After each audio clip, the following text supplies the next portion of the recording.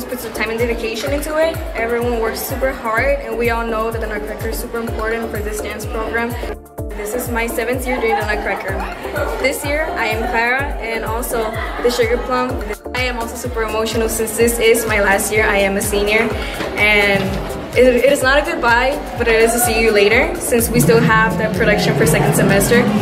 But there is still time for me to grow as a dancer and for me to grow with this family. And I am so thankful to be part of the dance program, to be part of this family, and to also be part of Hidalgo ISD.